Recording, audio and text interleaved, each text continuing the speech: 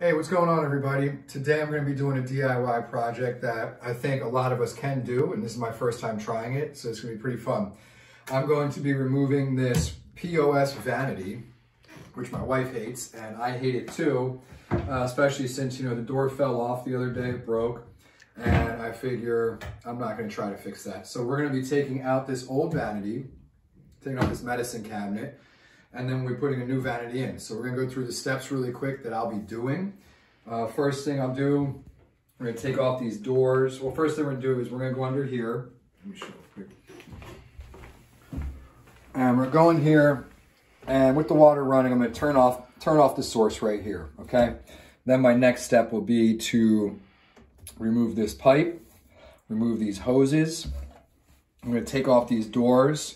And then I'm going to remove the top because that's going to make it a lot easier and a lot lighter when we take this off. And once I have the top off, there's only one screw in the back of this one holding it in place. So I'll take off that screw and we should be fine. And again, as I go through this whole process, I'm going to be narrating what I do. So don't think like you have to catch everything right now, but I'm just kind of catching you, going through what we're doing. So that's really it. We're going to get started. So stick around.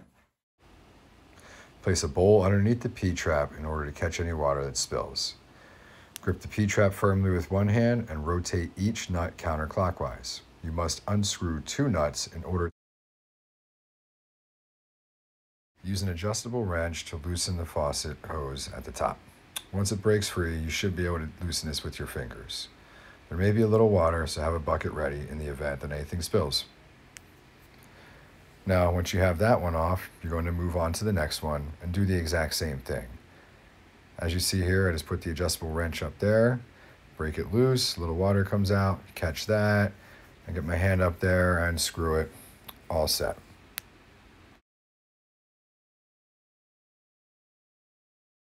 All right, moving on to the bottom of the faucet hoses. Just take a wrench, break them free, and then you should be able to unscrew them by hand.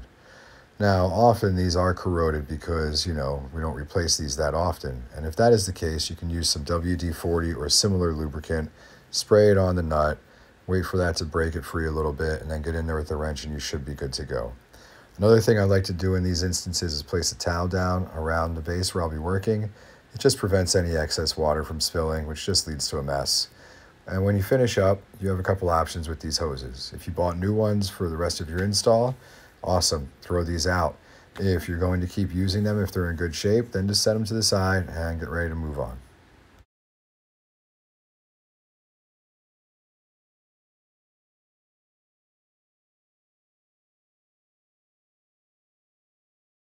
Now, I have to be honest, this part was definitely fun, but it also served a purpose. One of the reasons we took the doors off is because I didn't know how hard this was going to be to remove from where it's located, so I thought that would give us a better grip and less obstruction. You take the sink off because the sink weighs quite a bit, and in doing that, it makes your job a lot easier. So just take a pry bar, stick it underneath the sink, take a hammer, slam it in there, work your way around. You'll hear the silicone or whatever material they use to bond it start to break, and as you can see here, I lifted it right off. If it's a really heavy sink top, make sure you get some help. Otherwise, just take it off, move it to the side, and get ready to remove that vanity. Okay, so far, like I said, we've disconnected the water lines. As you can see, we got the P pipe or whatever that's called. If you know what the name is, please tell me. Anyway, I took the 2 screws out of here, ripped the doors off. So now all I'm gonna do is, in theory, lift this up a little and slide it out, all right? So that's exactly what I did.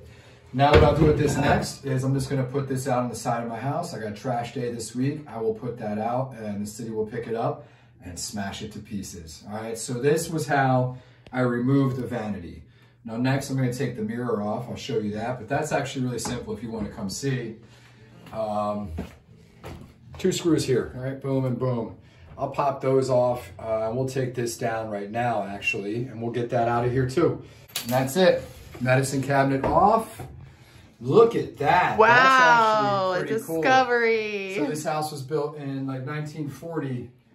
Sadly, there's no treasure in here right now, but maybe as I look deeper in, we'll find an artifact. All right, so stick around. The next phase is going to be cutting the baseboard down below so I can fit in the 36-inch vanity that we're doing today. So stick around, we'll be back.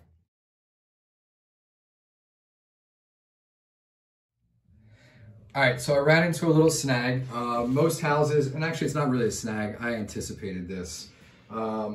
Anyway, most homes you're gonna have, your plumbing's gonna come out through here and go right through this huge hole in the back. Well, this house, it's old, as we found with the Chester copper pot treasure trove here, which had nothing in it. Anyway, I just took a circular saw and I measured how far back I needed to go, and I cut holes here and here. And this is just cheap fiberboard, so really it wasn't that difficult, all right? If you're comfortable doing that, great. Otherwise, I would say purchase one that you don't have to do any modifications. But again, you guys, if you're familiar with my channel, I don't mind doing stuff like this. It was actually pretty easy. So now what I'm going to do is we're going to lift this up and we're going to place it over this plumbing, and then we'll get all set up from there, all right? So stick around. Okay, so let's take a look at what we did to make this work. When I tried to slide it over with just the holes cut and not the back cut out, it really didn't work too well. The pipes were getting kind of pushed out of the way and that wasn't safe. So I cut the backs out. I put a few nails in there to hold it together. You can criticize it if you want. But the way I look at it is this, man. A lot of crazy things are done to your house throughout its lifetime to make things work. This isn't that big of a deal, all right? So what we're gonna do now is we're gonna take a drill, put a couple pilot holes through here, and I'm gonna screw this into the wall here. And the reason you wanna screw this in, I mean, yeah, it feels pretty secure right now, but you think you're gonna put a heavy sink on top of here. And then if you have kids, they're gonna be up on here, right? That's just how it goes. Someone might pull it, things like that. So you don't want it falling over. I mean, just think of the damage. You could hurt somebody or all this water damage that could happen if your pipes rip out. So like I said, we're gonna do this. And once I do that, we'll move on to putting the lid on the sink and we'll go from there. Before drilling your pilot holes, make sure you have located where the studs are that you plan on screwing into, or make sure you have some sturdy anchors that you'll be placing in there to hold the vanity in place. Once you have the pilot holes drilled, all you're going to do is use your drill or an impact driver to screw the screws into place and hold the vanity up against the wall. I will say that using an impact driver made this job much easier than had I used a conventional drill.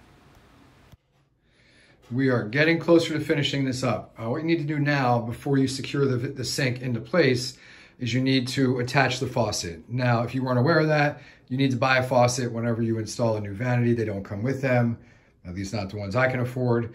So yeah, what we're gonna do is we're gonna hook up the faucet, we're gonna hook up the drain stop. After that, I will secure the top onto here with silicone, and then we will hook up the lines, the P-trap, and we'll be all good to go from there, all right? So I'll get this set up while I hook this up, but basically you're just putting this faucet on here. As you can see, it drops right into place.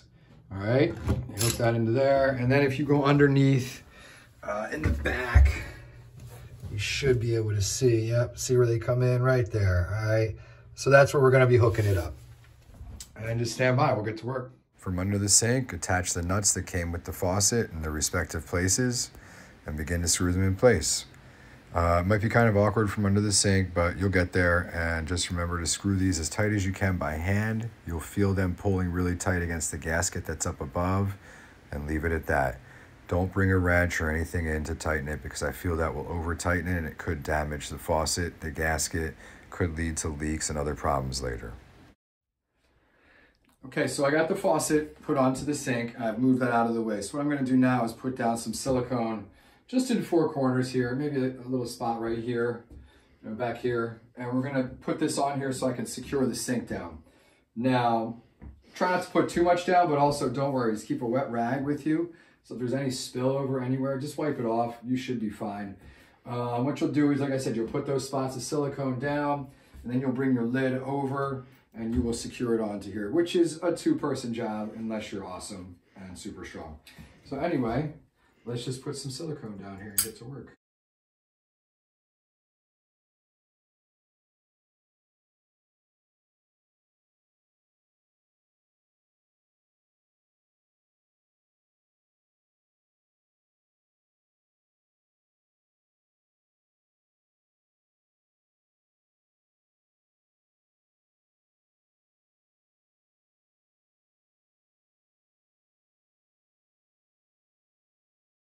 Once you've applied the silicone, bring in the top, line it up, and set it down into place. You'll probably have to line it up a little more, and once you do that, have a wet rag in hand in case any silicone spills over, and you're good to go. All right, so in order to get a good seal here, follow the directions that come with your faucet. I took some Plumbers putty, rolled it into a snake, and then I wrapped it around the top of the drain per the manufacturer's directions. Another method I've used in the past is to wrap it just around the drain of the sink itself, the hole of the sink itself. Either way, you're going to put the snake there or around the hole. And once it's secured in place, you'll take all the accessories, make sure they're all connected, make sure everything's where it needs to be. You're going to take the assembly, the flange I believe it's called, and you're going to put that down below. All right, get that into place. And you're going to take the top here, you're going to screw it in where it belongs. And then on this one, there is a gasket that I slid up into place below, and then I tighten the nut. And what that does is it pulls all the pieces together. The rubber gasket creates the seal. Plumber's putty will start to kind of come out of the sides and fill in where it needs to go. Clean off the extra plumber's putty, and you're all set.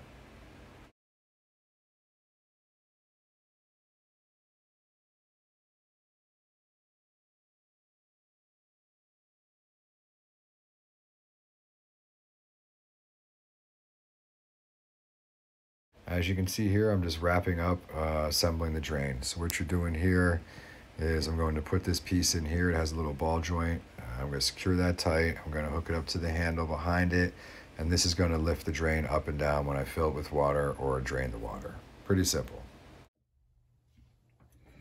Okay, we're getting closer. What we're gonna do now is, like you see here, we've got everything hooked up for the faucet. We tested out the drain, that works. It goes up and down, the drain stopper. So now we're going to hook up our water lines. Now, before you start doing this project, you should definitely measure the length of the faucet hoses you will need. I made the mistake of not doing that and I had to go back and buy new ones. Either way, put Teflon tape, go in the direction of the threads where you'll be screwing these in, and tighten them down by hand as far as you can, and then use a wrench and secure them the rest of the way.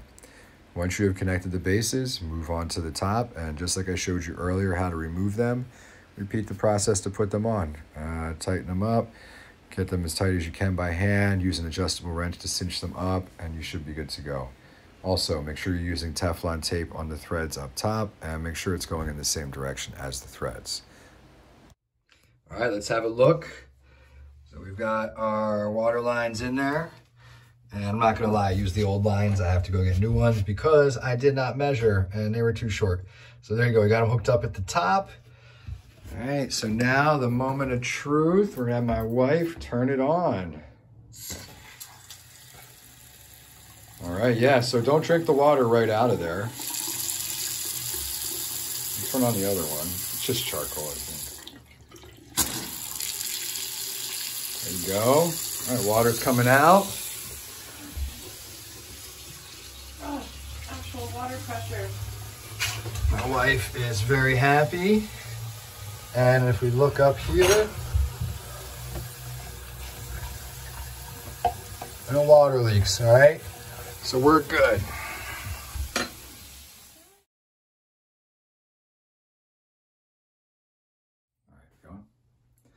Okay, so that was how you take out your old vanity and you put out a new one. So we took out a 30-inch and we put in a 36-inch.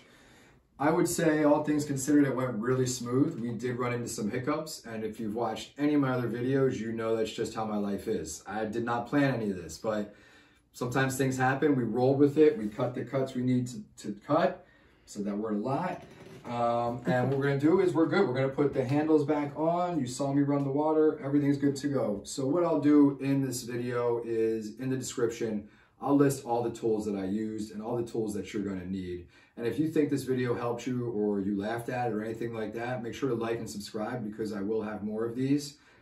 This house we're trying to fix up to sell and we're gonna move into a new one. So more projects. Thanks a lot. Take it easy.